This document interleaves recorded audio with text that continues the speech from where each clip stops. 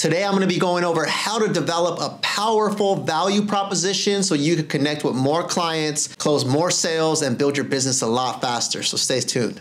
Hey, what's up, guys? Welcome to another episode of Hustle and Hard. It's just me today. I'm going to be touching on a topic that I trained my agents on, my team, the other day, and it was based off of a question that I got from one of my teammates during our meeting, and it's, she's a newer agent on our team and newer to the business as well. And she said, hey, a lot of times I'm, trying to meet with clients or trying to book appointments, and I feel like I'm not able to show them my value, right? Or they're not able to see me as valuable enough, maybe because I don't have enough experience or I'm saying the wrong thing. So that sparked me to want to do a training on how to communicate your value proposition. Regardless if you're brand new to the business or really experienced, if you want to convert more sales at a higher level, if you want to connect with clients at a deeper level, if you want to, build your business a lot faster, you have to be really good at communicating what your value is to a specific type of client. So I want to kind of break down what I went over in my training. And let's start off with talking about value proposition and what is a value proposition. So value proposition is basically a statement or an idea of why a client would choose to work with you. And a value proposition is usually going to be based around a specific problem or a specific goal that a client has. So like in real estate, for example, let's say you're working with a buyer. That buyer's goal is to, 9 times out of 10 is to buy a home, to find the right property, make sure it's within their budget, make sure it's within their time frame, and also make sure it's as smooth a process as possible, right? Like they don't want a nightmare transaction. So when you're communicating to people on why they should work with you and you're developing this value proposition, you got to think from the client's perspective, right? And then you got to start thinking what is my value? So if you were to pick this apart and really strategize and write this down, you can really pinpoint for a buyer, this is the value that the buyer would want to see. This is what I bring to the table. This is the problems that buyer may face. And then you can start to develop a game plan of how you present yourself, what you say in the conversations, maybe what you show them in their presentations, and you can develop this value proposition to any buyer that meets with you. Same thing if it's a seller, right? What are some of the challenges that sellers face? So if we think from a seller's perspective, sellers, they want to sell their home fast a lot of times. They want top dollar. They want, a smooth process. They don't want to deal with the hassles of, open houses and all those things. So when you break it down like that, you can start to think what would be valuable to a seller and how can I be the person that provides those solutions? So as you start to, build your business, you have to think of those things and take those in consideration so that you can be more effective. Now, there's some couple keys to creating a powerful value proposition. And just looking at my notes here, number one is going to be you need to ask the right questions to really understand the client's needs. So for example, if I were to meet with a seller, someone who's lived in their home for many years and they're looking to sell, maybe to move out of state or to retire, that particular client is going to have a certain set of needs than a different type of seller who's maybe in a different situation or selling for a different reason.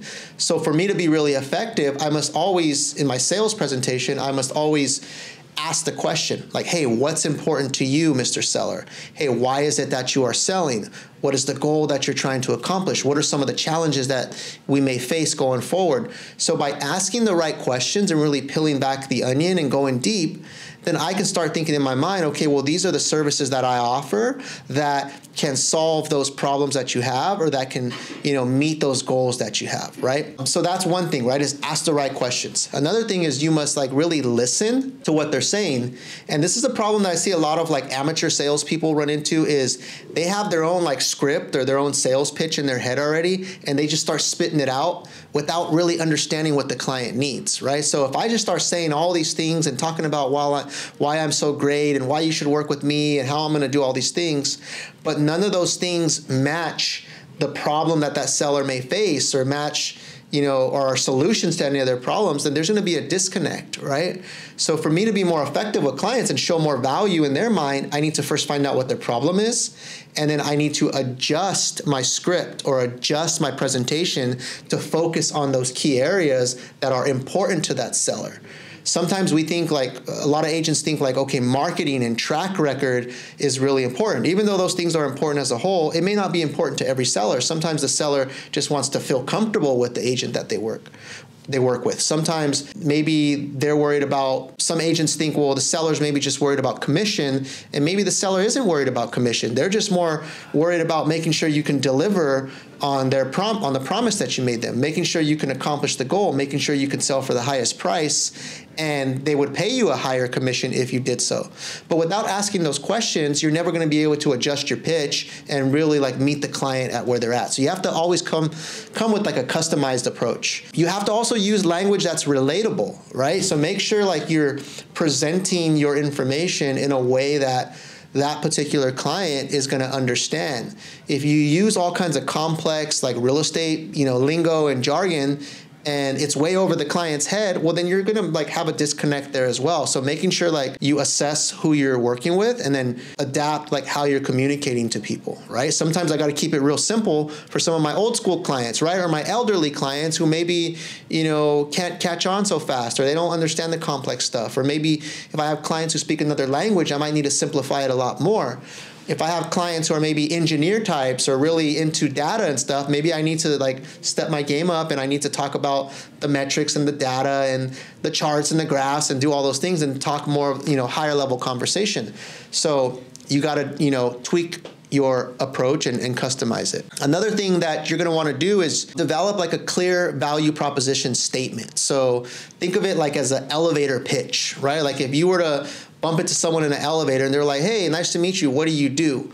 Do you have like a general statement that you can say that describes exactly what you do, right? You always want to have one of those, in your back pocket, so that if you're ever in a situation, you can just say, hey, I'm a real estate agent. I serve this area. This is what I do. This is what makes me different. These are some of the key things that, why clients choose me. And that's going to, help, you be more effective and quickly like show value to a client so that you can move forward to the next step in the process. Also, when you're saying stuff or when you're presenting to clients, whether you're meeting them in person, it's a consultation, whatever it might be, it's one thing to just say things, but you also want to back it up with proof, right? So if you have like reviews from past clients, if you have stories that you can share, if you have some context that really supports your value proposition, it's going to make it a lot more effective, right? So it's not just saying, hey, I'm great, work with me. Well, let me tell you why I'm great, or let me show you why I'm great, or hey, check out my reviews that I have online, and that's ultimately going to make me more effective. And the last little tip that I can give you, like to develop like a really powerful value proposition, is going to be, you got to practice this stuff, right?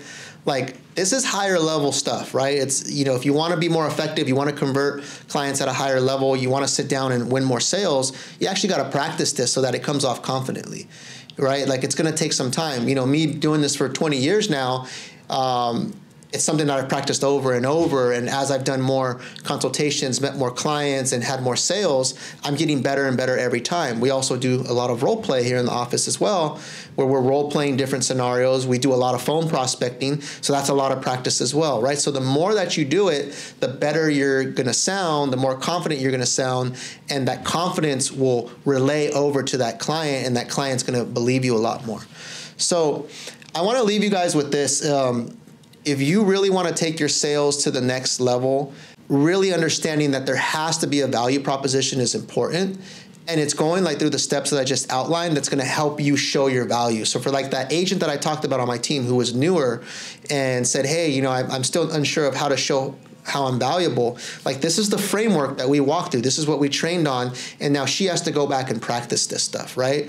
And when you have this formula or this framework or this understanding that it's ask the right questions, figure out what the client needs, and then tailor your approach to solve, those problems or concerns, that's how you'll be a lot more effective. That's how you'll be a lot more valuable for your clients. And ultimately, that's how you're going to win more sales and build your business a lot faster.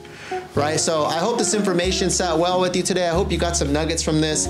If you guys need anything, if you ever want to do a free coaching call, if you ever want to see what it'd be like to partner with me, feel free to reach out on any of the platforms that you see this on, and I look forward to hearing from you. Talk soon.